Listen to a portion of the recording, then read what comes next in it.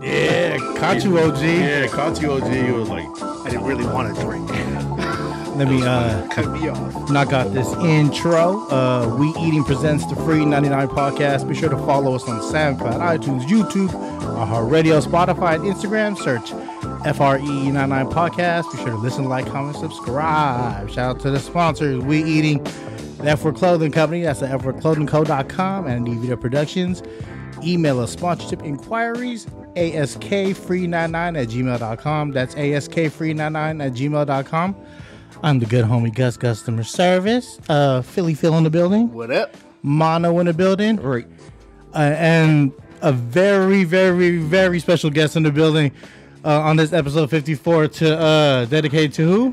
Fred Warner. Fred Warner. We got Defense. that boy DJ Juice. DJ Yes, sir. Juice1, core DJs. Hey. Right on. Thank you for having me. A real OG in the game. So, just so to give, because I have some young listeners, just to give a feedback or a play-by-play of DJ Juice. Born and raised San Francisco. Born and raised San Francisco, yep. Right here in the 94112. Hey. So I'm in my old neighborhood, literally three blocks down the street from where I grew up. We're here. It's a lovely thing. It's a lovely thing. Yeah, man. So you didn't get lost on the way here then? Not at all. As soon as you said the address, I was like, shit, I know exactly. As soon as you hit the exit, you were already like, know. I'm coasting That's here why. now. That's why I killed the time. I told Gus, I said I'll be there at Boom Boom. I cut it by 15 minutes because I knew my way. I knew the cuts. Easy. Easy. So I first met you. Where does this go? I first met you when Jonas hired me to promo for Big Boy at the Zebra Lounge. Zebra. Do you remember? Yeah. You were the DJ. You were the closer that night. Yeah, yeah. I think you did like. Shout out to Big Boy. Yeah. Yeah. Big Boy of Outcast. You were the DJ that night, and I was like one of the promo dudes, but I didn't meet you yet, and I was like, hey, I had to walk over to the booth and be all awkward, like, what's up? My name's Gus. I'm part of We Eating. Yeah, I remember. I still got that card too. the fork. Hey, that number didn't change though. No. Real players. Same thing with mine. My number is the same for like 20 plus years. Phone with 5 in it. Yeah. My number didn't change. You were the DJ, but see, it's a rarity that you were a DJ that rocked your own mic. Always. That's what I remember about going to your parties. Mm-hmm. You were a DJ that always rocked your own mic, and you've been in the industry, DJing. How many years in the game now? Like professionally, I would consider professionally, I would say Early 2000? Wow. I would say like about 99, 2000. That's when I really was able to support myself off of DJing. Yeah. Without having a regular job. Yeah. Yeah. And I'm still doing it. I don't have a regular job. I work for myself. Really? Yeah. I mean, I do other things other than DJ because a lot of people get stuck in whatever they start. So if you notice, like a Jay-Z, let's say, right? That's a big example, right? He's a rapper, but he just doesn't rap. He has Rockaware, Rock Nation. He has other things that he does. So I'm the same way. I have like multiple things that I have. Streams my and income? fingers. Not streams, but I got other things that I have. There you go. Like clothing. I have it's a lot, but some of the things are like Flipping zip. Yeah, exactly that. Not zips, but flipping other things. Baby packs. We got this 30 pack for you now. I'm just saying, we're reasonable. If you come nothing, no drugs, okay? But yeah, just flipping shit and just staying relevant, man. In this, like, I built a lot of connections. Yes, you have. And before my son was born, my son's 15 now.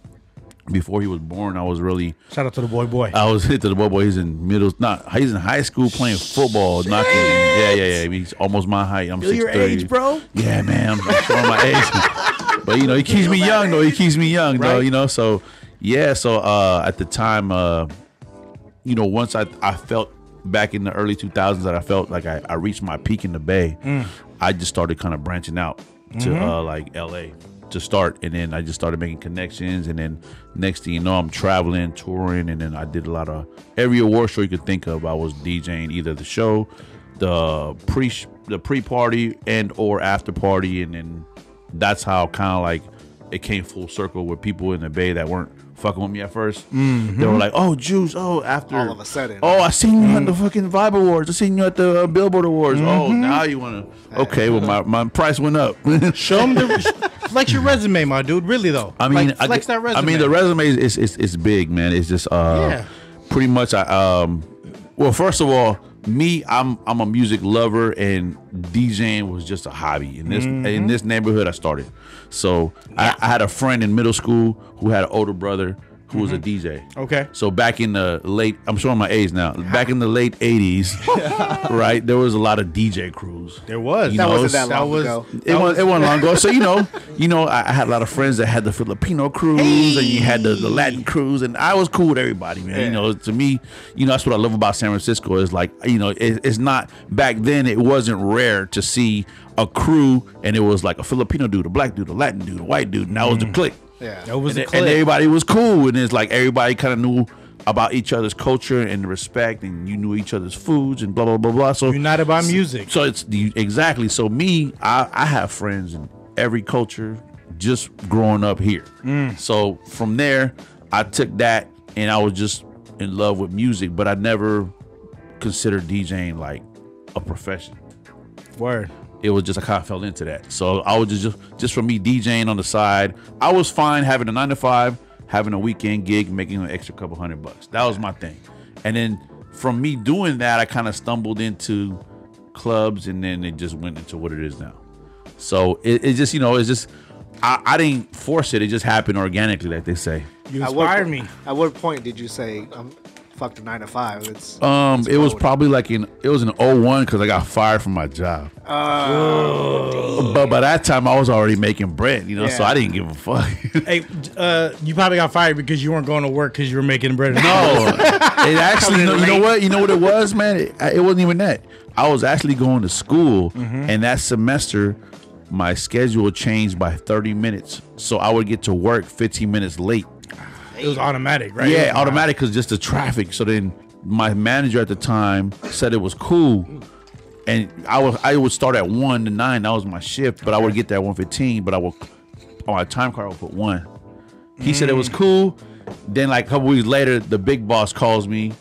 Says, "Hey man, I want to talk to you." Next day I show up to work. She's there with my last check. You're fired. And I'm like, why? And then it gives me a letter saying, on this day you said you clocked in at 1, but you didn't actually show up till. And they had it for 3 different dates. So by that time I was already making hella bread DJing. So I said, fuck it. Then I'm like, the boss didn't have your back at that she point? didn't. He wasn't even there. He fucking he did me She dirty. waited. Or It he was took all the good. day off. It was all good. So after that is when I was like, fuck it, I'm going full balls to the wall with my DJing shit. So what's crazy is I'm from San Francisco, but at the time nobody in the city was trying to hear me. Nobody was trying to give me a shot. Yeah. So late like 98, one of my shout out to my boy Tony B, he used to do the birthday parties. So we rented out this spot on Van Ness and Vallejo. It used to be called the Arena. Oh, the arena. Remember that? Holy Now it's a bowling spot now. But so we rented out that spot, and we long story short, we promoted it. We rocked it. It was cracking, right? Then it was so cracking that the manager at the spot was like, "Yo, I like how you DJ. I want you to come DJ for me. Come back next week." So I came back like a week later, rocked it, and like a week or two later, the spot got shut down. Ooh. So that was my intro into the club business. And then so after that, I was like, all right, let me go around the city and see what's up. So I had mixtapes at the time. So I'm giving out mixtapes. On tapes or on CD? On tapes. I had mixtapes at the time, so I'm going to all the couple promoters, and I'm like, yo, like, real mixtape shit. Yeah, I'm giving them mixtape. I'm like, yo, I'm not trying to force myself onto you, but if you like what you hear, like, rock with me, yeah. Rock with me. So I was doing that. And a couple of people actually called me back. And then that's kind of how I got started in the Frisco scene. But it wasn't really like consistent. So then by chance in one of these Frisco clubs, I met this dude that ended up being my business partner at the time. And he was rocking in Oakland. So then he was like, man, come over to the East Bay, man. It's wide open. Yeah. This is like 99, late 99. So I go over there. All the clubs were in the city. At the time, all the city was on fire. And Oakland was popping, but it was still like anybody's game. So I go to Oakland. It was because they were still headhunting out there. That's Myrtle Capital era. Yeah. So right? I go to Oakland, and I'm rocking just like I'm dressed right now. I'm in Oakland like this, wearing my Niner shit. down, boy. And everybody would look at me, why you wearing that shit? I said, I'm from the city, but yeah. Okay, well, you DJ kind of cool, and like, why? I can't be from the city and DJ kind of cool. I can't know the hits. Yeah, I can't.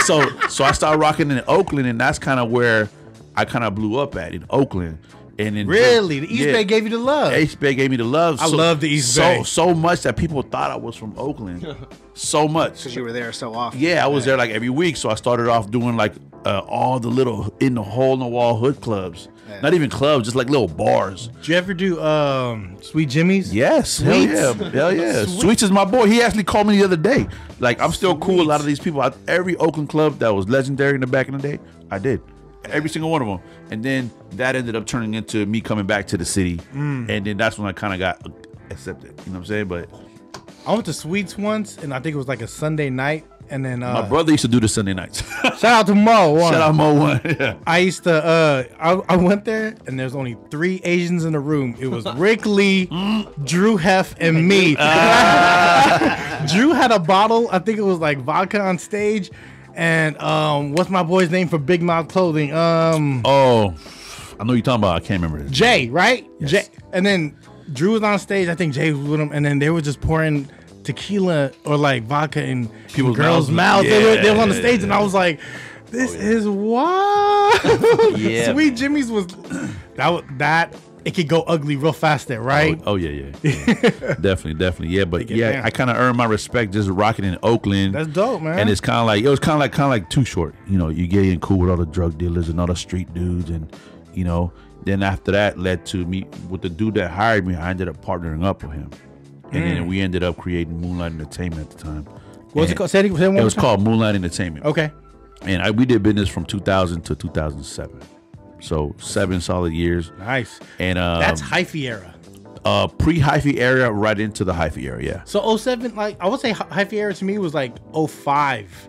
Like for me being in Oakland, I would say you're right, but I would say for me, my experience, it was like mid 04 to like late 07, kind of died out in 08. Yeah. That's me. Hyphy to me was Federation, right? Well, the hyphy. That was it. And it's funny you say that because was that 04? 04. The original hyphy came out in 94, and the reason without E40. Without E40. Yeah. No, actually, you know what? It was just E40.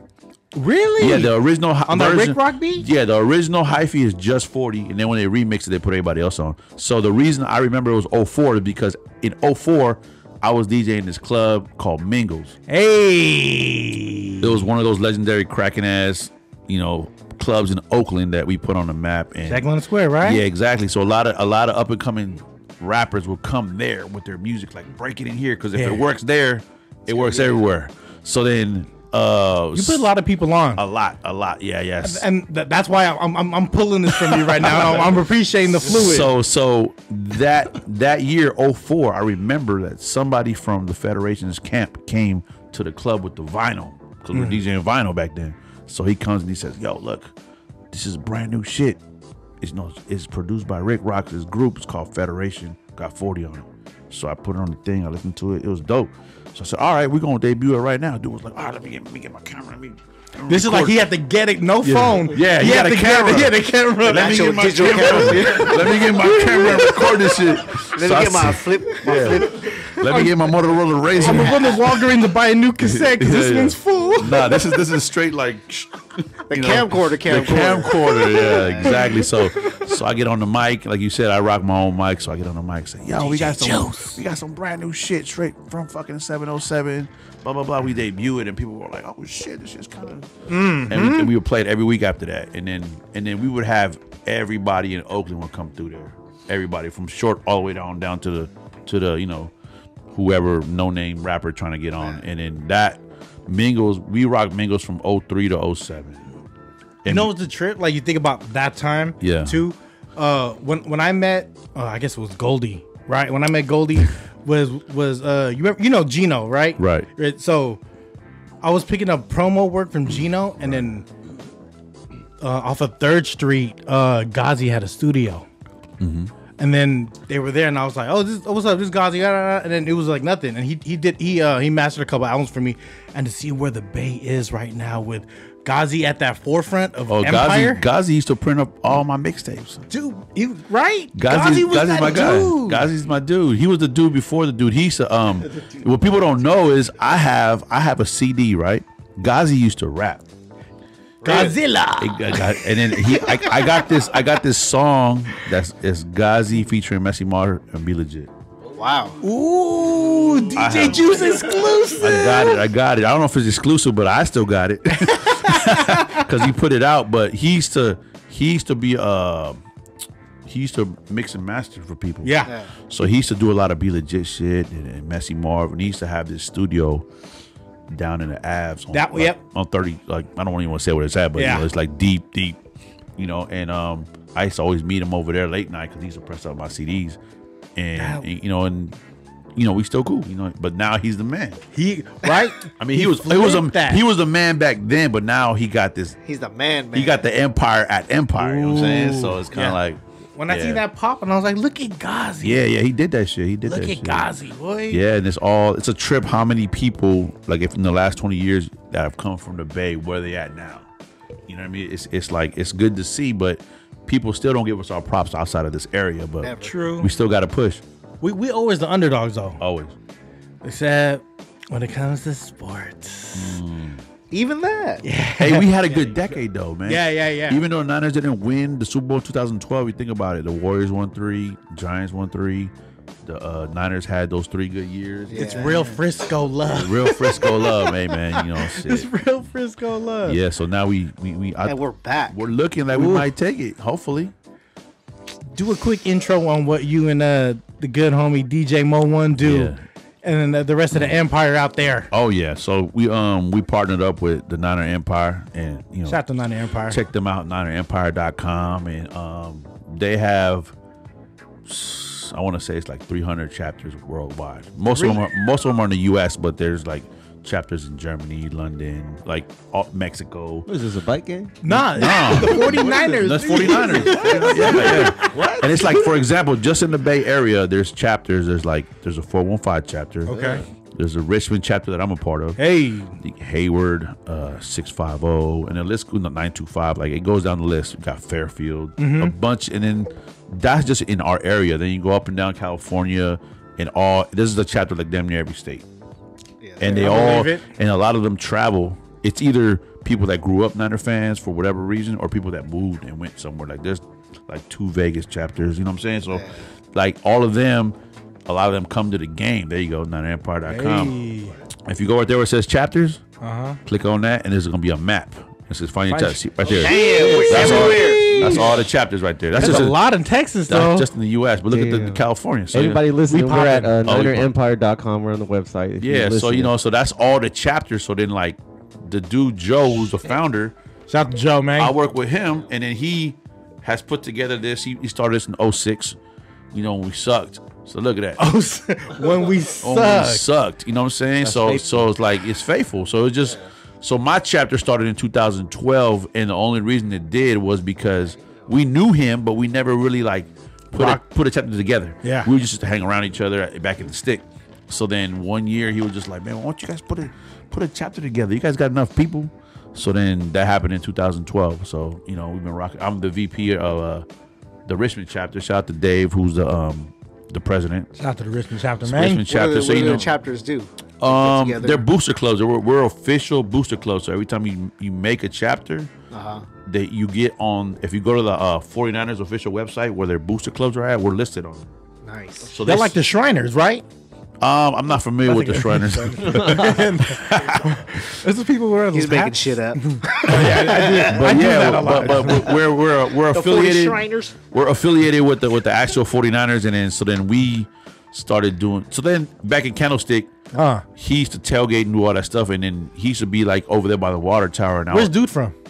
He's from Pacific, I think, or he lives in San Francisco now. But but he's from the area.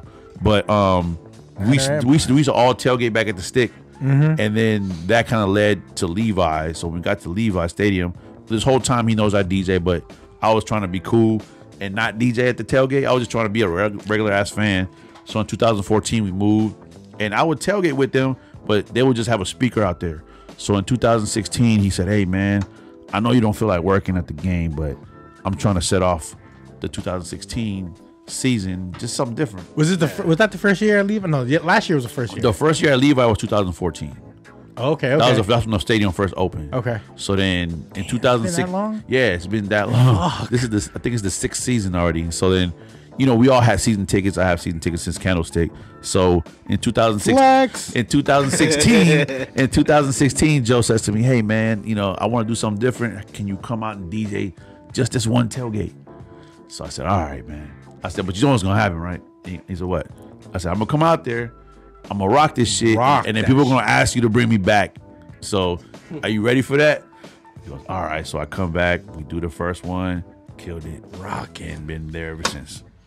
Rocking. So 16, 17, 18, 19. This is my 4th year doing it. So every game there's a tailgate. Every game at the tailgate, Blue Lot 1. We were there. What's that shot thing y'all do? Oh, it's a shot stick. It's 49 shots. 49. It's a shot. It's a shot stick. It's long as fuck. And then I saw it, but I didn't know it was 49. 49 shots, and then fucking Joe likes to get people fucked up, so he buys the fucking cinnamon. I like Joe. Joe already. What's that shit called? Fireball. Fireball. I couldn't think of it. He puts Fireball on this shit, and he walks around. And if, like, let's say for example, I say, "Hey, it's my boy Phil's his first tailgate," he grabs a bottle and be like, automatic. He tries to get you fucked up. That's just it. So it's 49 shots. He sounds like a cool dude. We get on them. Me and my brother get on the mic and we explain the rules. The rules is like everybody gets behind one shot, and then we count. There's 2-3 counts. We count 1 to lift it and hold it to your lips. Then 1, 2, 3, and you drink. So just so everybody's in unison. Yeah. So we do those. Maybe about 4 of those a tailgate. Yikes. We got about 3 hours in the tailgate. So it depends on the crowd. You know what I'm saying? Or y'all got food there too? Yeah, we got food there too. What if you got a short dude like me? How can I reach my that's shot? perfect. I'm glad you asked that, because if you look at all my videos, this is the disclaimer. I said, okay, you have to wear high heels. No, I explained the rules right then. Bring your stool. I said, if you're tall, I said, be mindful of the short people. That's exactly what I say. I said, be careful. I said, shout out to all my 5-footers. Hey. So we just do it like that. So yeah, That's me and Fife Dog, baby. So ever since then, we've been rocking. Nice. What I gotta check that out. Yeah, dude. Yeah, come through. That's just dope. Yeah, it is dope. I mean, a lot of people. It's funny that a lot of people come just for the tailgate and they don't even go to the game. Drop some names of people that you didn't know were Niner fans that show out for y'all. Like artists or just regular people? Artists. Shit, I don't know, because I think I know everybody. I knew everybody was fans before other people did. Like, for example, Money B from Digital Underground. I didn't know that. Right? A lot of people didn't know that, but me knowing him for so many years, that's my boy. Shout out to Money B. Shout out DJ Fuse, Digital Underground. I've known him for a long time, and he used to go to Candlestick. I used to always run into Money B, and I was like, shit, I didn't know you're from Oakland. He goes, nah, man, but I'm a Niner fan. Oh, another person I didn't know. I didn't know this. I didn't know Eazy-E was a Niner fan. Really? And Lil Easy is too. Lil Easy is too. Right. And then like I got cool with Lil Eazy-E, and he broke it down to me. I was like, how is I never knew that. Like, how all the Raider gear all the Raider gear he wore. He goes, nah, man. He goes, Eazy-E was a diehard Niner fan, but we lived in a Crip neighborhood, so we couldn't wear red. Ooh. Right. That's point number 1. Ooh. Point number 2 was, and I'm like, so what's up with the Raider gear? He goes, that was just an image thing. Yeah. It was just like a uniform. So you in LA, the Raiders are in LA at the time. They're wearing Raider shit. It's all black, so it's kind of like, it was like the look. I'm going to work right now. Because even DJ Yella, he's a Rams fan. Oh, so they're not. I don't know about Dre and Ram, or Cube, Cube's a Raider fan. Yeah, Cube's a Raider fan. But I don't know about Dre and Ram, but I know Easy was a Niner fan. Yella is a Rams fan. So that's what he told me. I even got it on video. He even said it on my IG. I saved it where he's saying this shit. He was like, you see what it is? So then, getting back to this, Niners with attitude.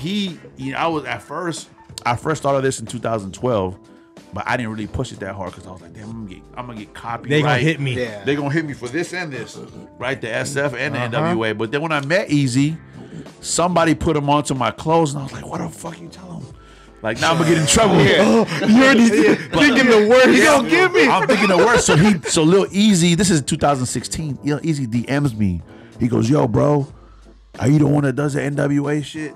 And I was like, "Fuck." I couldn't Kinda. lie. Yeah. I couldn't lie. I couldn't lie. And I was like, "Yeah, blood, I do, man. What's up?"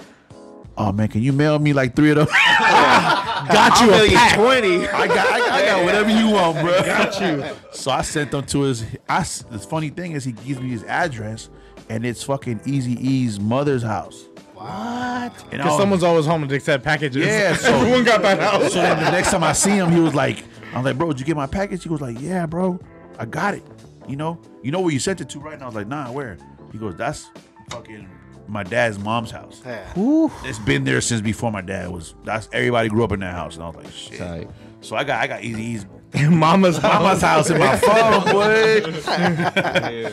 Yeah, he's cool as fuck though. He a Niner fan, and then we actually brought him out against Green Bay. The Green Bay game, we brought him out. He The Monday night game. Yeah, was it Monday night? Yeah. He came out and performed, and people loved it.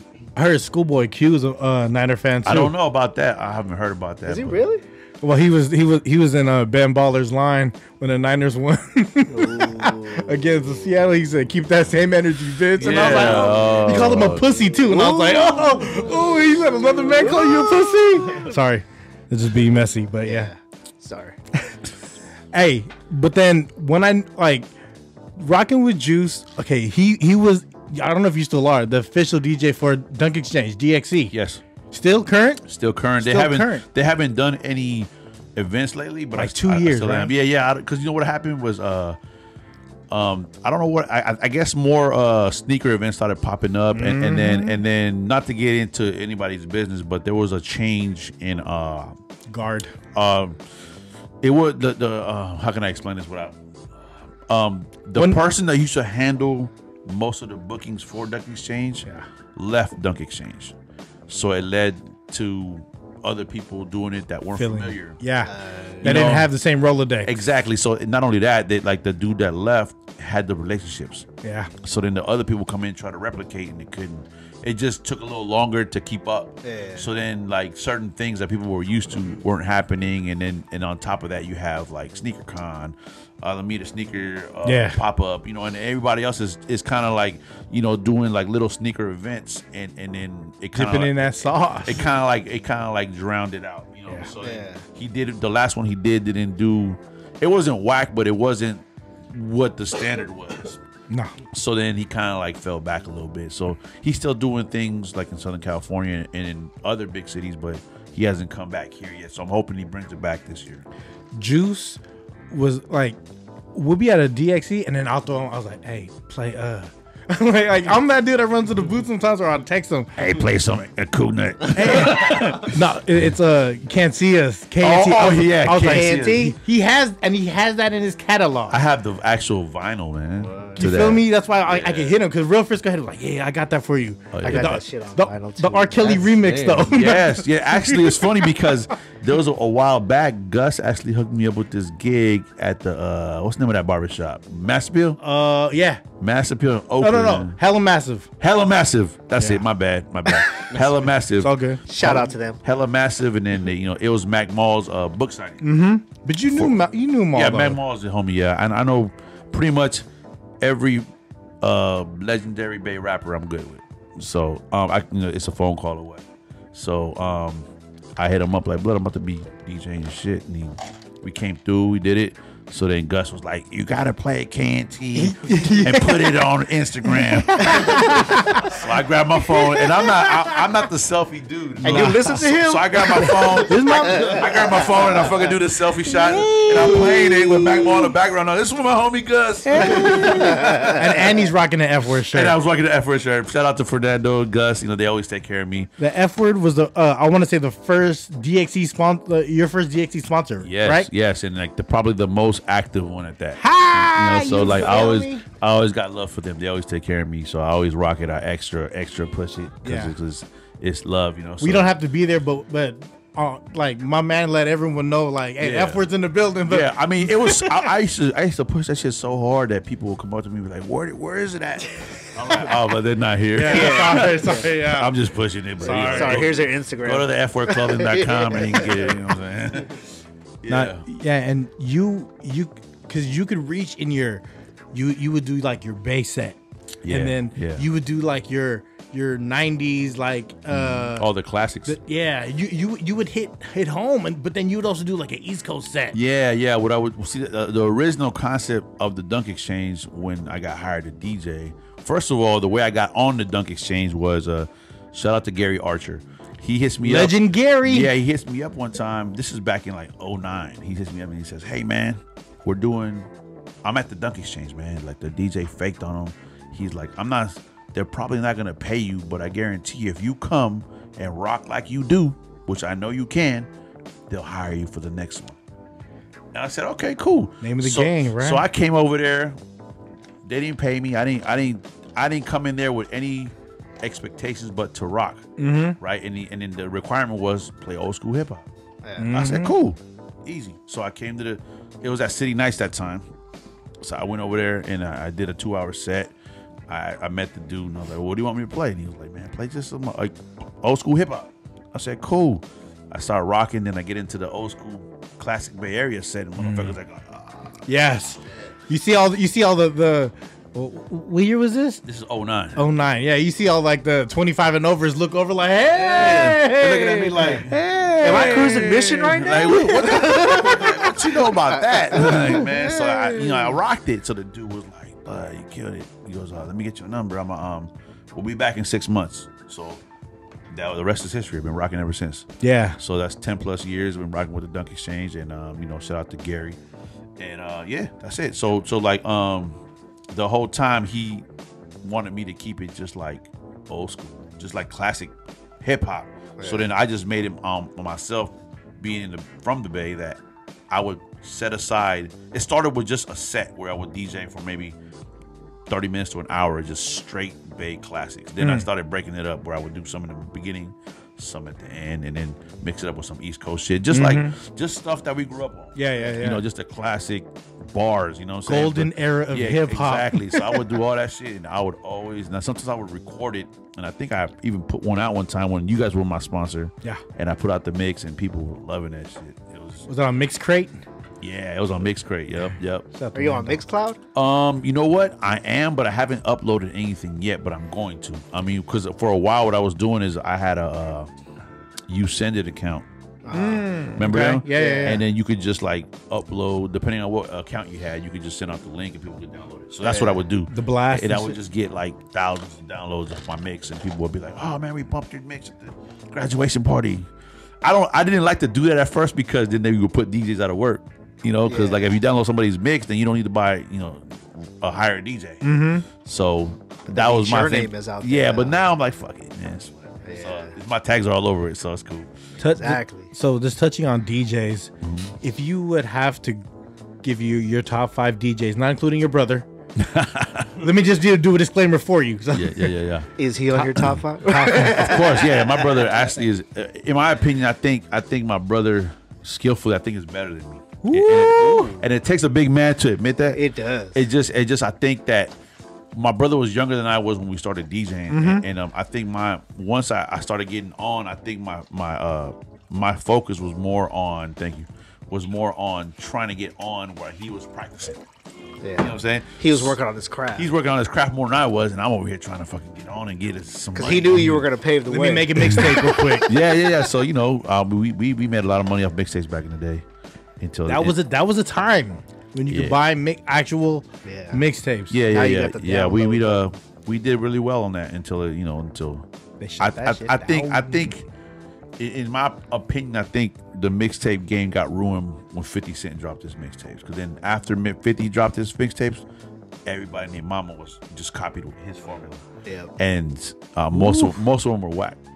And then it became a confusion with consumers because, let's say, prior to the 50 thing, people would go to a store and be like, "Hey, I want a mixtape," and they would give them a mixtape like mine, and it was dope.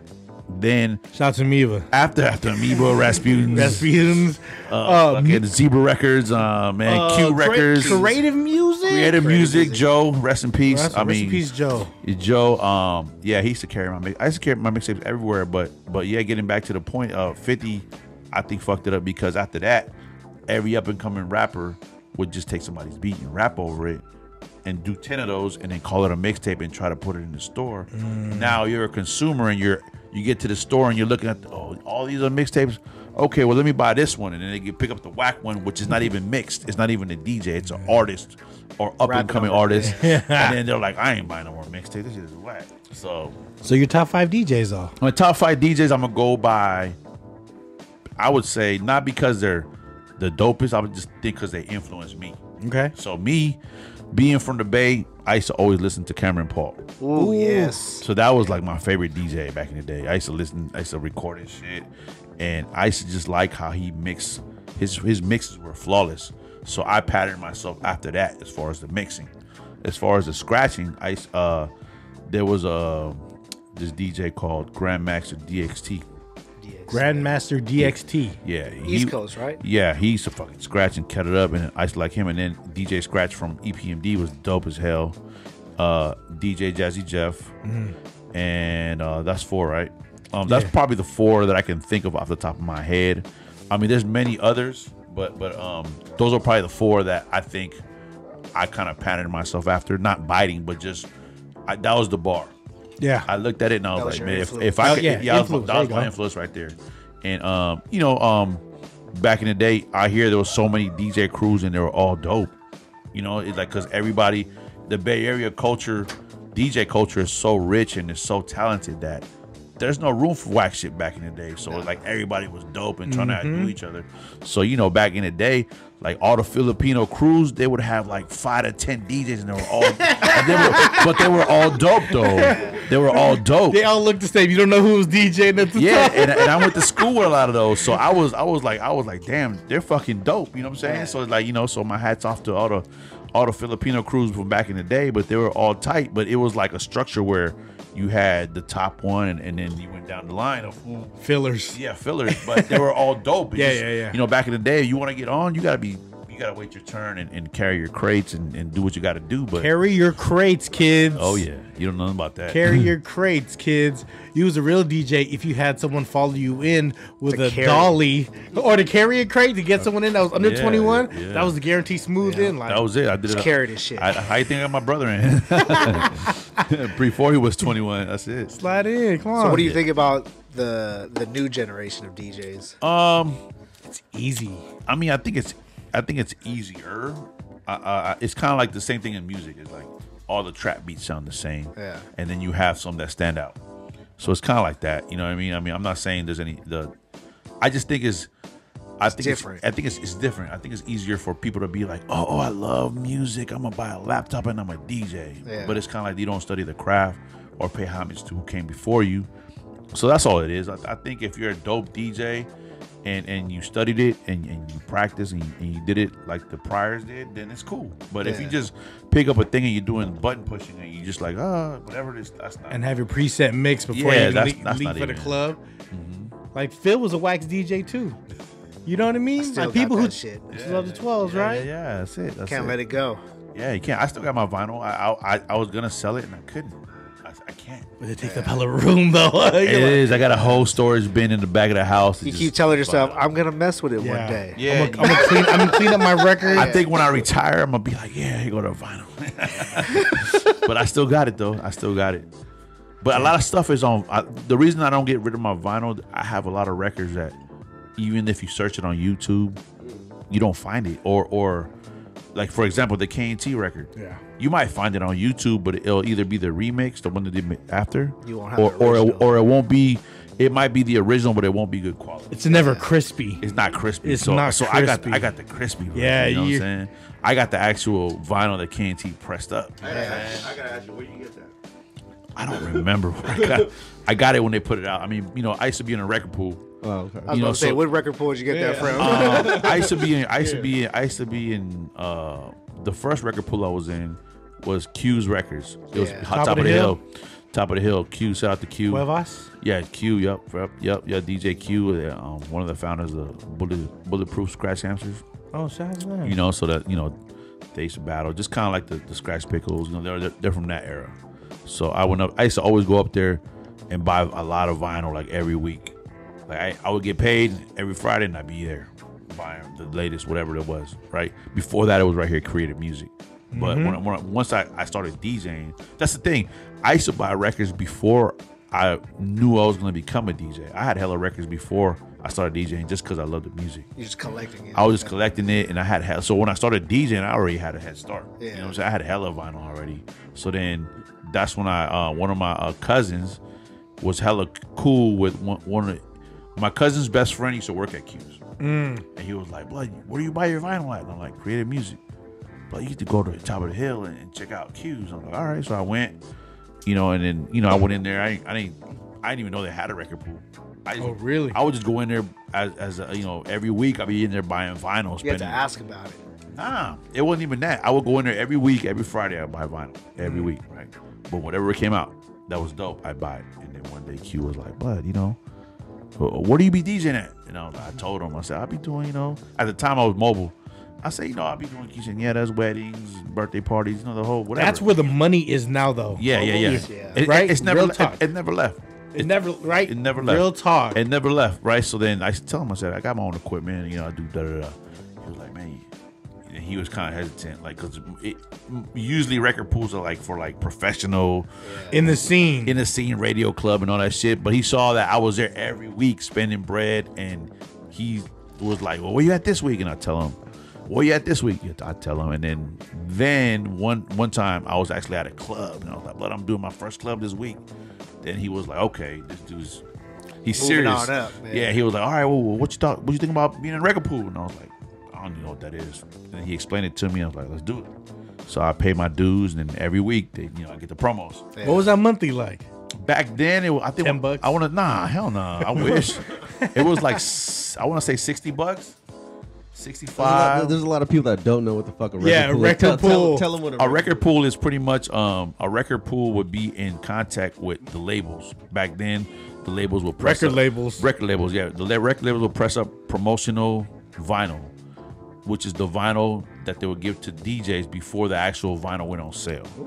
So it could be like a month or two before the record actually dropped, and the DJs would be playing it wherever they were at, mainly in the clubs or the radio. That's when DJs actually broke a record. Yeah. They were like, I got this new shit from wherever, Bad Boy, and I'm gonna play the new Pac song, whatever, and it'll be a promo, right? It was different from the actual release. So then, that's what they had. They had relationships with all the different labels, and they would send like 30 to 60 pieces of vinyl. Sometimes you get a double, sometimes you get a single, which means when I mean a double, it means 2 vinyls, so you can go back and forth. And you know what I mean? So then, that's what it was. So then I joined the record pool, and that was it. After that, I started getting all the stuff early. So then I'd be at a party, and I play the shit that the radio's playing, but you can't buy it. And I'm like, where you get that at? And I'm like, all right, it's on the mixtape. Here you go. Buy that shit right here. $10. It's on my mixtape. You can get this song and 14 more. You know what I'm saying? So You got a discount, bro. Yeah. So it went hand in hand. So it was cool. Do you have this album? Like, very few people will have it unless you were like, I don't know. I just heard it once at the radio station, and came up, played it once or twice. It's the Go. No, what the fuck? Tell Me When to Go. But it has Kanye West. Yeah, it's the remix. And the game, right? And Ice Cube. Yeah, That shit's horrible. That shit's horrible. That shit's horrible. Kanye West. When he eats 40 on the track. That shit's weak, man. Tell me when to go. That shit was so whack. It wasn't good. I never played that shit. I think I played it once, and everybody was like, I deleted it from my computer. I deleted that shit. never mind. Do you remember that era? Nice try, bro. When the Bay Area, when one person had a hot song, the whole Bay would do like a Bay remix to it. Yeah. That was based off of my point. That was after 50 Cent. 50 Cent set that up. He fucked it up for everybody because people were just like, I got to a point where people would be like, oh, give me that instrumental. People would hit me up all the time. Artists would be like, give me the instrumental to the new whatever the hot song was. And then they do their remix, and you'd have like 50 whack versions and maybe 2 cool ones, Yeah. And then people would show up at the club with their fucking CD. because I Play this, dog. Yeah, Play this. for real. It's the hottest shit that everybody loves it. And I'm like, okay, when did you record it? Last night. So how does everybody know it then? You love it. I don't love I it. don't know about that. That's when all I got's vinyl. That's when you play that. All I got's But vinyl. then once the CD players came out and they knew that, then it caused a whole different friction. That's when you have to have like 6 people in the booth. To block that. Yeah, and I did. I want to know who is your favorite Frisco rapper. Oh, good question. Man, I can't even answer that because No, I don't want to hurt no. I don't even want to hurt no feelings. I mean, you know what? Okay, top 3. Top 3. I've dealt with all of them. I know. That's why I want to So know. I'm cool with all of them, man. But you know, it's bar for bar, it's Quinn. Yeah, he's a Frisco rapper's favorite rapper. Yeah. You feel me? He's Quinn. But the mayor, man. I think I'm not even gonna give you my top 3. I'm just gonna tell you what I like about every Frisco rapper that I do. How about your like your one favorite that nobody really knows? Sleeper. that nobody knows? Like or nobody would even think because you automatically think Quinn. Don Cisco. He's from here, from the Excelsior. I think. Oh boy, He that was cool. a hot. I think what I do think is Selsky is underrated. Selsky. Ooh, I as a remember- businessman, and all the way around. Just as a rapper and producer. I remember I seen him at Elephant Bar in Ceremony. Yeah. No, he's a man of the people. He be everywhere. is. And, Yeah, and when I was everywhere. traveling, doing all the award shows and touring, He's out there. That boy was out there. Yeah. He be like, I'd be out there in Houston chilling with Mike Jones and Lil Flip, and here comes Selsky. Oh shit! I'd be in Chicago and we're chilling with Twister. Here comes Selsky. So he would make relationships. One time out here in the city, like 02, remember when Benzino had that song "Rock the Party"? Yeah. So then I met Benzino in Miami. So when he hit me when he got out here, I go to his tour bus, which was parked in front of the W at down Howard Was and that a hip Third. hop summit in Miami?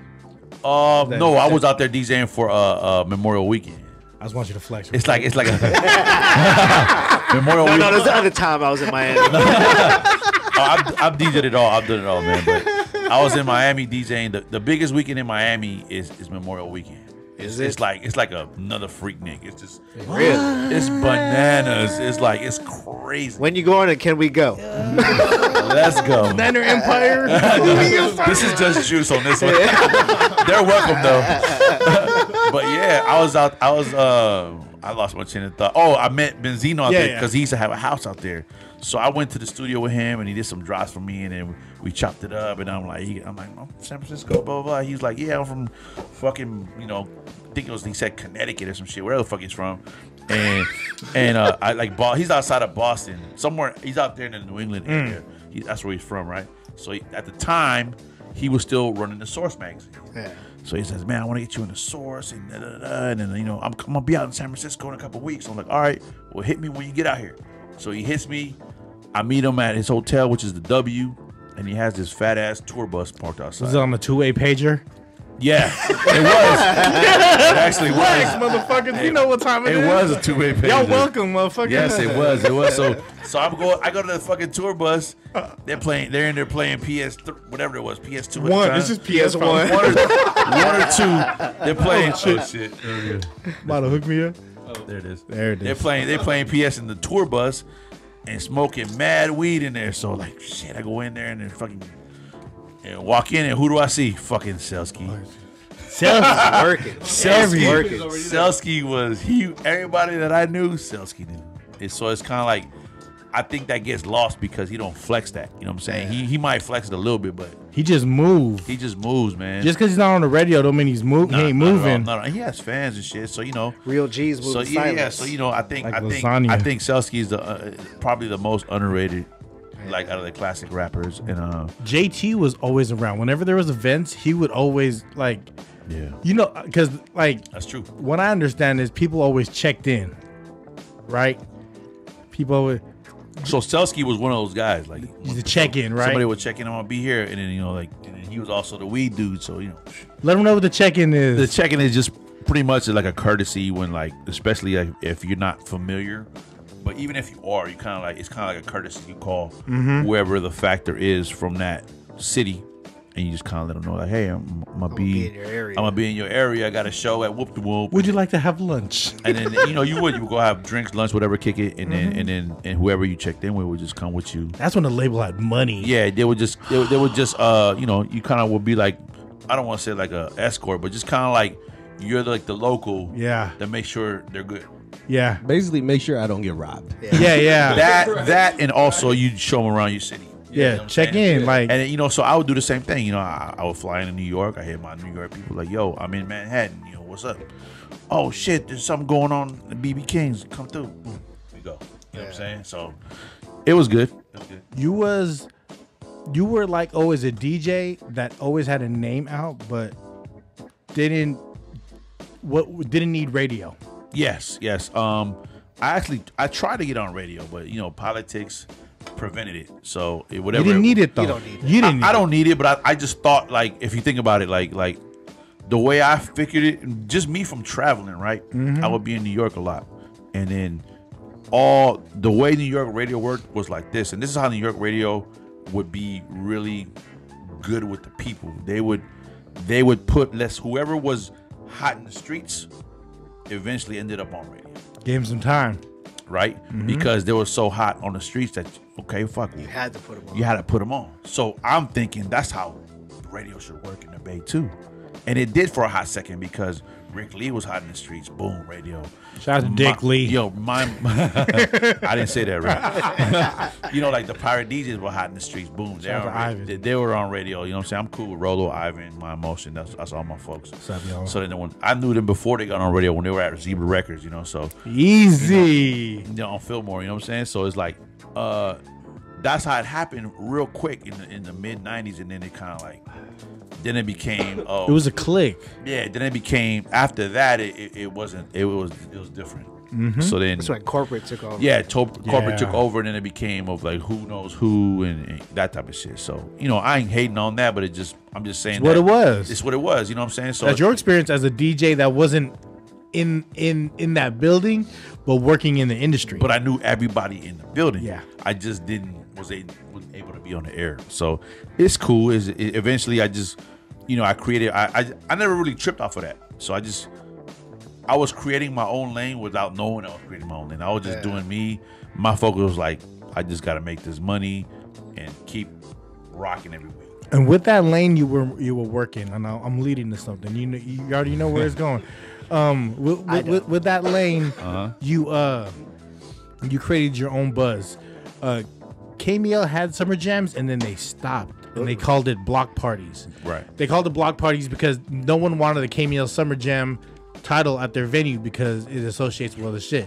When the Summer Jam first started to pop up again, they did a promotion on KML to where vote for your favorite DJ, and he'll be the DJ at Summer Jam. Right. The first year was that 2010. That's when the contest was, and what it was is they invited DJs to make a mix, a 10-minute mix, and send it in, and they would post it on their website, and you would just vote for your favorite mix. So I said I wasn't gonna do it, and then people were like, "Man, you better do that shit," and I'm like, "I ain't gonna win," like, you know what I'm saying? It just it's politics, You have to go there. You have to mail it to them. It wasn't an upload, right? I think it was an upload. I think it was. I think you either emailed it or uploaded it, but it wasn't mailing though. Okay. This is 2010, so by then I think it was a little. I hope. So then I said, fuck it. I'm gonna give it a shot, see what happens. So then my brother did it too, DJ Mo1. Shout out to Mo1, man. So we both do it, and we upload it, and it ended up being 66 DJs. 66 DJs. 66 DJs uploaded their mixes, and then, we didn't know who was winning because they wouldn't show the results of the votes. I just, at the time, I had a big email list that I would just blast, like, support me. This is what I'm doing. And that's your own personal email list that before, like, the whole... Before social media. Yes. Before social media, before, like, having a website carry all those emails. Right. I had a website. Share contact, right? I had a website, and I had a Juice.biz. Yes, exactly. Come on, man. He knows. Come on, man. And I also, but you know why I didn't have .com? Because there were some little fucking kids in Pennsylvania who called themselves Juice Productions. Oh. And they took the DJJuice.com. Oh. That's the only reason why I didn't have it. They were I kids. I don't even know if they were DJs, but they were involved in some type of music, but none of them were DJ Juice. They were just Juice Productions, and they took DJJuice.com. And then slash thug. Then some dude in Canada had DJJuice.net. So I'm like, fuck. So I'm like looking at the possible selections, and the best one was DJJuice.biz. Just to keep the name the same, but just to keep the tail end different. .biz, so I always have to explain .biz. So you had your own email list. Yeah. So what I did was nobody beats the biz. Nobody beats the biz. Exactly. That was it. So what I did was, like, I used to have a girl at my club events walk around with a clipboard asking for people to subscribe to my email blast every week.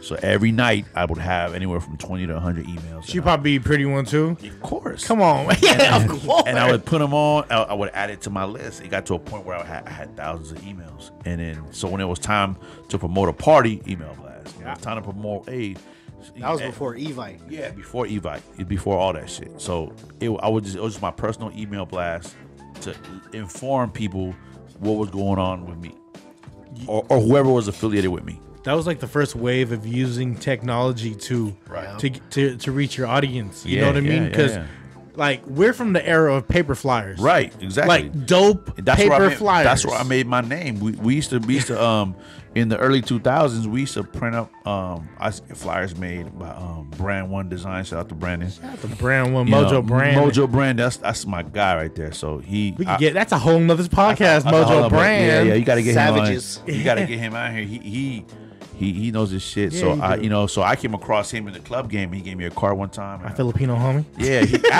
he's Hawaiian. That's right. Hawaiian and Japanese. He's not Filipino? Nah, he's not Filipino. Damn. That's what I thought too. You thought you knew him. Yeah, I believe his dad is Japanese and his mom's Hawaiian. Something like that. There we go. Gus Zero podcast. Oh for 1. Swing and a miss. So he used to do all my graphics. I came across I met him at a club one time. I don't even know, we were both drunk, and then somebody Blush. It was Sinbad. Holy shit. Come on, man. So one time we were both drunk, and somebody was like, I was looking for a Trecadero. I was looking for shit. I was looking for a graphic designer, and somebody was like, he does graphics, and we both drunk. He gave me a card. I'm gonna call you tomorrow. All right, fuck it. So I called him, and then when you have to call people, there was no text conversation. I called him like, yo, I need a business card. He goes, all right, come through the office. And he used to have his office right here by Ceremony. So I went through. This is 98. And he did my graphics. He did my graphics from 98 to like 2012. Mono laughed because he wouldn't even graduate high school. Yeah. Fuck you, Mono. And I'm still in contact with him. You know, it's all good. You know, it's all love. So yeah, man. I forgot where we were at. Brand One. Oh, he used to do my flyers. Yeah. So we used to go to paper flyers. So we used to go he designed them for me, and then he put me on to where to get them printed, and we would print like either 5,000 or 10,000. And I had a team. Let's go with 10,000. I had a team, and we would split up, and we would hit up all the clubs when they let out. Yep. This what year was this? 98? This is like 2000. 2000. Yeah. So the clubs 2000. Phil, let's go through this catalog. There was oh my God! City Nights is the guaranteed. You got to go there, even though I'll break it down for you. City Nights, a Sound Factory, Envy. I don't think DV8 was around no more. Beehive. And of course, in Oakland, you had like Jeffries, Bluesville, Du Soleil's, on Broadway. Oasis. Mingles wasn't around yet. They didn't come till like 03. Kimball's Carnival. Oh, Kimball's, yes. Kimball's Carnival was in Emeryville, and then it moved to Oakland. And in the city, it was just like everywhere. It was a club everywhere. There was where's the one where Kanye tried to do a concert and they shut that shit down? Jillian's. No. The one 550 Barneville. 550 Barneville. Yeah. That was a little bit later. Yeah. It was a little later. Yeah. And he was at Mission Rock too. That's where he did not want to get out of it. Mission Rock used to be the one. I did a couple celebrity birthday parties at Mission Rock. Have you been there recently? Yes. Is it brunch? It's weird. It's weird. It's fucking weird. You know why? Because it's like right across from the Chase Center. Yeah. And we know people that fucked in that elevator. Oh, is that again? Popping the headphone out. Sorry. It's popping. Yeah. Sheesh. Yeah, man. It's good times, man. Good times. Snowdrift. Whisper. What's the other one? Hey, so it's Snowdrift. With Velvet Lounge. Shout out to Matt Corvey. Velvet Lounge. Velvet Lounge. All these Broadway clubs. I mean, it was so many. That's huge. It's so many. So outside, when you DJ outside the Bay, what's your favorite Bay record to play? It's too short. You know what? Back in the day or now? I think you know what? It's different now because I'm gonna give you two examples. It's like now, since the internet and social media, now you can play pretty much anything because now every radio station is playing the same playlist. Yeah. Back in the day, Our heart runs the world right now. back in the day, they were still stuck on old shit. So let me give you an example. I was two times. One time I was DJing in New York, and one time I was DJing in Miami. Right, both times it would be like say for example, let's say Memorial Day weekend, in Miami, right? Okay, it's popping. Let's say 05. I was out there. It's popping. That's like crunk hyphy it's era. crunk hyphy, right? So then people didn't respect the hyphy. They didn't. They didn't respect it, right? So then we're out there, and then I'm gonna give you a perfect example, and I hate to you know how the saying is don't meet your heroes. This is why. So I'm DJing for Fat Farm, Russell Simmons. I'm DJing the Fat Farm He looks party. like a condor. Yeah, right. It's Hey, respect, man. this is Come in my- on, Respect the man. condor. this is in Miami, right? 05. I'm DJing, and I'm the middle DJ. It's an opener, me, and then some other dude, right? But I didn't give a fuck because when I was DJing, it was super popping, right? So I'm DJing, I'm rocking it, I'm playing all the shit that's popping. So every time I would go outside of town, I would always play bass shit, right? Whatever the fuck it was, right? So then Dougie Fresh comes in, and you know I'm cool with Dougie Fresh, and he says to me, he goes, "Hey, I'm gonna jump on the mic, and we gonna get this crowd hype, and we gonna represent every coast. We're gonna start from the East Coast, go to the Midwest, down south, and end with the West.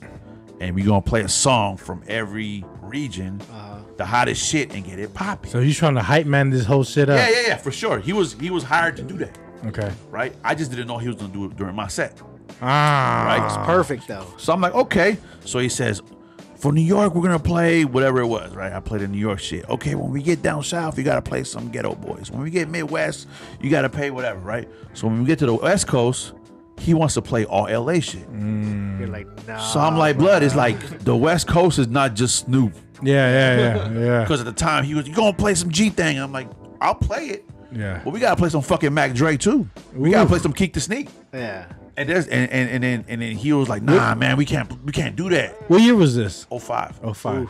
05, right? So then he's like, we can't do that. No, people, you gonna kill the crowd. And I'm like, trust me, there's Bay people out there. There's people that came to this party because I'm here from the Bay. I got people here. I got people here for sure. You know, like, right? So he didn't trust me on that shit. He was like, nah, man. He goes, so he says to me, fuck it. You know what I'm gonna do? He goes, I don't agree with that. So I'm gonna hype it up on the LA thing, but when you get on the Bay shit, I'm not gonna rock the mic. This is what Dougie Fresh said to me. Yeah. Really? So that's some hater shit right there, right? So I said, okay, I don't give a fuck. I can rock my own mic in my head, right? So he's doing his like, oh yeah, whatever. So we get down to the East Coast shit, Midwest, down south. We get to the West. I play the Snoop shit. Everybody go, you know, every song I play from every region, everybody went crazy. Get to the Snoop shit. I play nothing but a G thing, whatever. They go crazy. He puts the mic down. So I grab it. I stopped the music. I said, where all my motherfucking Bay Area motherfuckers at? That fucking place erupted. And I played fucking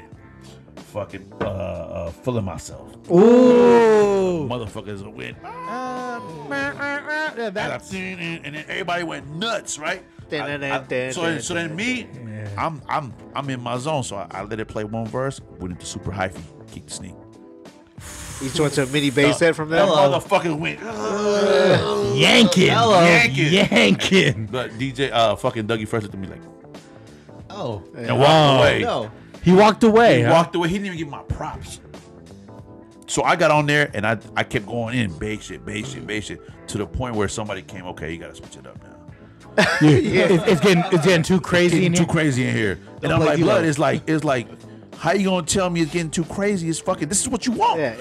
You want the DJ to fucking rock this shit? the I'm party. rocking this shit right now. Rock the But party. but it's not New York shit. It's not fucking what they want to hear. In Miami, right? In Miami, because it's East Coast promoters. So that's the shit that I've always dealt with. That's the shit, not just me. That's just hella Bay people that deal with every time you go. They're gonna be like, oh, Bay Area. They're gonna give you a shout. But then when you come and show out, then they don't like it. Hello. Every time I'll go to New York, Say that again. Say that again. When you come. it's like every time they see you, they give you love. Bay Area, right? San Francisco, Bay Area, right? But then when you want to play Bay music, they don't want that. Hello. They don't want that shit. That's like real shit. And I don't know about now. Fuck your team. Fuck your team. Hashtag FYT. your Fuck your team. team. Another thing that the only thing that they would, this is how they would show Bay love in New York, right? I'd be out there in the mid 2000s. I'd be out there a lot, right? Be in the club, and then the DJ would go do the same shit, play shit from different regions, and they'll be like, "Shout out to all my Bay people," and they play "I Got 5 on it." That's it. That's all they ever play though. it. There could be a poppin' ass song by E40 on the radio, and they're gonna play "I Got 5 on it," which I don't have a problem with, but that's not the only record to ever come out of the Bay. Come on. You know what I'm saying? So it's Let's do something in this decade. Like we got it. So this is like 05 and you're fucking in 95. You know what I'm saying? So it's like, so it just the shit you do. I mean, now it's probably not as bad because, like I said, now it's the internet and now We move different. Yeah, it's different now. So it's like now it's like you just got to get on that rotation and you can be on the radio. Or you create, like, what the internet did was it allowed you to create your own buzz without the restrictions of Without radio. Yeah, without radio, right? Right. Like, but see, you did this on a paper flyer. Right, Like, you did this, like, going to the clubs, putting flyers on everyone's cars, being outside Right, the door when the right. club got out. Analog, not digital. Right. Eye to eye contact. This is like Hand to MySpace, hand. hand to hand, Hand to hand. Like Before MySpace. before MySpace, but like before Friendster. You change your name to the party this Friday. Yeah, Come see me. Yeah, and plus I had my email blast, I had my website, so I would just use every lane possible. We'd go to different restaurants and drop off some flyers on the counter, or wherever Right. wherever Barbershops. TGI Fridays on a Friday night. Ooh, we'd in be, San Bruno? yeah, Ooh, San they Bruno, used to pop. San Bruno or Oakland, both would pop in. So we go in there and we would just be in there just. TGI Fridays. Can I ask you real quick? Yeah. Go ahead. 'Cause I seen your Instagram. You work a lot with RBL Posse, or you're gonna do something with them, right? We just did something at the tailgate. Yes, the last tailgate. Yeah. We just last. Which city that's does RBL Posse work in? Have you ever played their record in a different city and where they just loved it? Ooh, like, yeah. I mean, I think now with the internet, I think it works pretty much anywhere that people know their classic shit. You know, of course, it's gonna work in the Bay, and I've used it. See, the thing is back in the days, this is how it used to work. So in the '90s, one of the reasons why like 40, RBL Posse, JT, all the guys that were out in the '90s, they were popping because not only because they had good music, is because, let's say for example, you go to Houston, there was no Houston artist other than Ghetto Boys. Yeah. So they would gravitate towards that. But once every region, Atlanta, Houston, they started getting their own movement, they kind of stopped fucking with the Bay. Because now it's like their own shit. So now it's harder for the newer artists to do that. 40 Deshaun and Bila did a couple like down south The kind of Southwest Riders. Yeah, Southwest. Exactly. Yeah, see, you know exactly. what- I know. I got the vinyl. flex, bitch. Yeah. So like all of those, like Spice One, all of them, they all have those fans from back in the day in the South and the Midwest because We had the independent blueprint. exactly. The Bay got that independent So blueprint. then a lot of other regions started copying that, which is cool. You know, it ain't a bad thing. You know, but yeah, that's it. Pay homage. Dang. Mono, any questions for the boy DJ? yeah, Juice? as a Bay Area DJ, how many times did you play D-Lo and a fight broke out? Come on, blood. I don't know. Come on, blood. Hey, with D-Lo, you know what's funny though? You know. It's like with D-Lo, man. I used to roll. I don't hella people. So there was one producer that I used to work with, and he knew D-Lo, right? And he was like, "But I got." And the thing is, when before D-Lo blew up, he was big in the high school scene. Yeah. And I got the original version that D-Lo recorded wherever the fuck in somebody's closet. It was horrible, but it was still slapping. It's a horrible mix. But then it got so popping that the guys that came in were like, "Well, you got to re-record that shit so we can play it on the radio and make it clean that shit up. and clean that shit up." But I was playing the D-Lo record 2 years before it got popping on the radio. Damn. Because he used to do the circuit in the high schools. So then, I'm good with D-Lo ever since. Shout out to D-Lo, Sleepy D. It is good too because like they're youngsters back then. They're younger than me. So then I remember D-Lo's brother Sleepy D came up to me one time and I had never met him. He came up to me and goes, "Hey Juice, I just want to give you props, man, because you doing that shit and the streets fuck with you. Yeah, And I appreciate you pumping D-Lo shit in my shit." Because D-Lo had the NoHo song, and then Sleepy D had the song Sleepy fucking D. Remember that song? Yeah. So then I was pushing both of their songs. I didn't know they were brothers. Yeah, I don't know if they're real brothers, but they're My brother. Yeah, they're my brother. But he used to always, they fuck with me ever since. Just to end the podcast, because I'm a big dude. On a food note, Uh-oh. besides family, Yeah. the best pupusa in the Bay Area. As a man who, as a born and raised on Salvadorian. I don't know, man. out here. You know what? Okay, yeah, let's talk about out here. I'm gonna tell you this.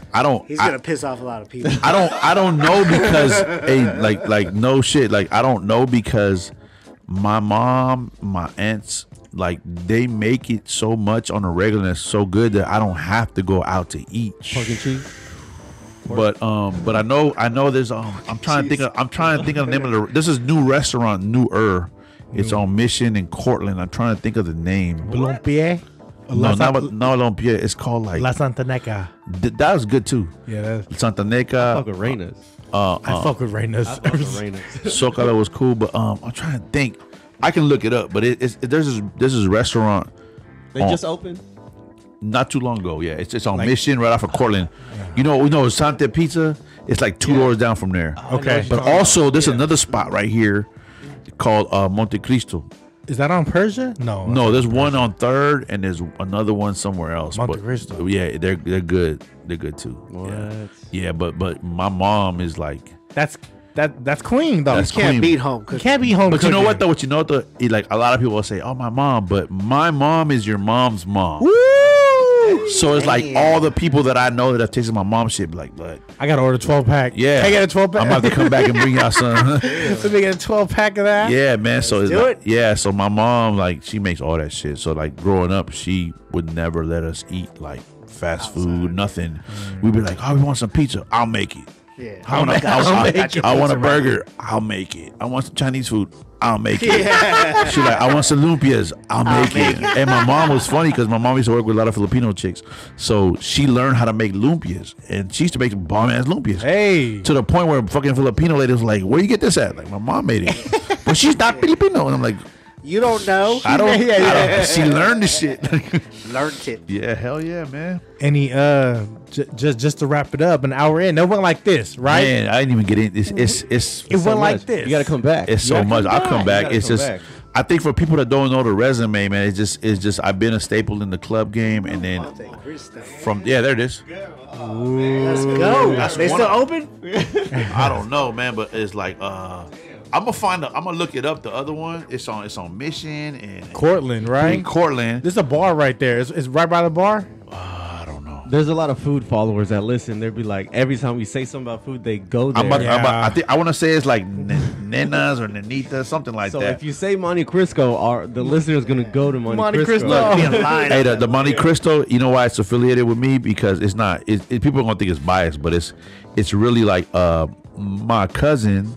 Uh-oh. His dad is part owner of that shit. Shout out to family businesses. Support that shit. So We like, rock with family here you go. businesses. Look, Cristo. If it's good, look, it's I'm good. about to tell you right now. I'm looking it up. Nenas Salvadorian. Nanas. That's it. That one's Nana. that one is hella good. Really? NENAS A. What do you get there? Apostrophe S.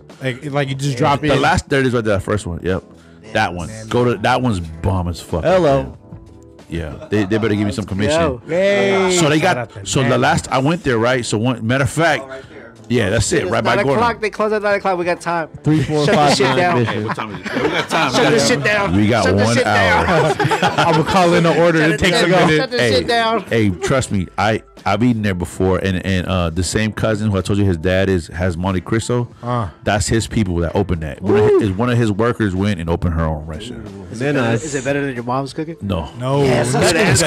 it's close though. Good It's answer. really really close. Good answer. Good answer. So it was last season they opened. So they might have been open about a year or so. Last season we were at the Niner game and I don't even know. I think we lost, and then my cousin Pete. Doesn't matter. What matters this Shout out to season. cousin Pete. So he says, "Hey man, I said, where you at?" He goes, "Man, I'm over here in the city, but I'm over here with my dad. Come through. We got this restaurant." He gave me the address. We showed up. They got this platter. It's like a sample platter. It's fucking big as fuck. Hello.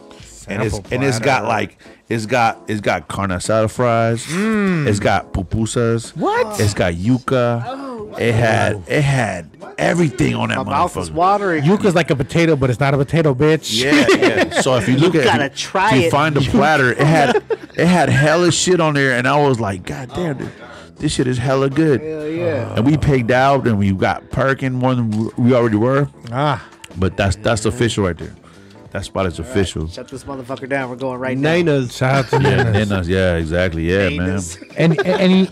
Any final words, my friend? mean, I don't- Anything you I want to don't share with the universe? I mean, I didn't even get into I didn't even get a chance to get into my resume, but No. you know, I don't think you need to. I don't think you need to. it was just pretty much I just came But up. come back and we will I do it. just pretty much came up in the game late '90s, early 2000s. First DJ that got voted on to be a Summer Jam. Summer Jam DJ. Yeah, Hello. Oh yeah, get back to that. 2010, they had 66 DJs compete. You Yeah. vote for your favorite mix, and I ended up winning. So I opened up Summer Jam, and Who was the headliner that year? shit, who was the headliner that year? 2010? It might have been Drake. It might have been Drake. Drizzle. I think it was Drake for sure. That I remember that year though. It was when Miguel was brand new. He- Miguel. Yeah. He was dope, and I Before he kicked the girl in the head. before that. Things It was happen. before he even had a beard. He had no facial hair. yeah, It was he was back then. baby face. So I seen him backstage, and nobody knew him, but I knew who he was. So I went up to him. I was like, "Yo, man, your shit is dope." Yeah. He was like, "Oh, thank you very much, thank you." Very much. And he was like, "Remember me." Dun, dun, dun, No dun. crack. No He had cracks, a white no guitar. Yeah. Hey, but he's dope. Yeah, I know. He's Miguel's big now. dope. Yeah. So then after that, they didn't have it the next year. The following year, 2012, they had it again. I was informed I couldn't participate because I had won the previous one. Overvotes. And then my brother entered and he won. Shout out to DJ Mo one, And man. that's the only two they've ever done, and so we can say we're the only Take it two that over. ever win. Yeah. It's a family thing. Yeah, it's a brother. family thing. But other than that, it's just I just made my name in the Bay, and I just took it Outside the bay. outside the Bay, and You I have to work outside the bay to get your money. so I make it in the Bay. ended up touring with a lot of people and doing a lot of award shows and a lot of celebrity stuff. So I built a lot of relationships. So that kind of led into the tailgate this last year, and we're just trying to do something different, and we ended up getting a little Easy E was the first artist. Then Right. Then we got Money B from Digital Underground. Right. And then this last week we ended up getting RBL Posse, Hello. and they tore that shit down. Hello. Right. They tore that shit down. Come on, bro. Hell yeah. How can they get in touch with you to buy some of the product? Oh yeah, I got the NWA Niners with Attitude Yeah. gear. He blessed us with some gear too. Yeah, of he course. came through and Oh yeah, We'll take Lace your pictures phone. with it. yeah. Yes. It's if you're on Instagram, there's two handles on it. The first one is the original NWA, Woo, the original NWA. and the only reason I'm doing that is because it's a biter in Southern California who started it like a year or two ago, trying to bite. the Niners with attitude thing. Yeah. Wow, But wow. it's like From SoCal? But it's some phony shit. But the Tony other, Baloney. yeah, the other side, the other one is Double Impact, and that's both on Instagram. Double impact. Yep. Jean-Claude Van Damme. Yeah. Van Damage. And my personal handle is DJ Juice1. Just DJ JUICE #1. Not two. Not two. Juice Just one. one. The only one. What's Mo's? DJ Mo 1. Same thing. MOE1, number one. DJ MOE 1. You know, and we're together. We're double impact. So you can Hell yeah. you can find us on either one of those. And but Double Dragon. I have the NWA gear. It's on the link in the bio. And then Got it. You know, just come rock with us. It's popping this year. And yeah, our tailgate's been popping. And Yes, it is. You know, this I can say this now because this podcast will probably air after the NFC Championship, so it won't matter. But so this is exclusive.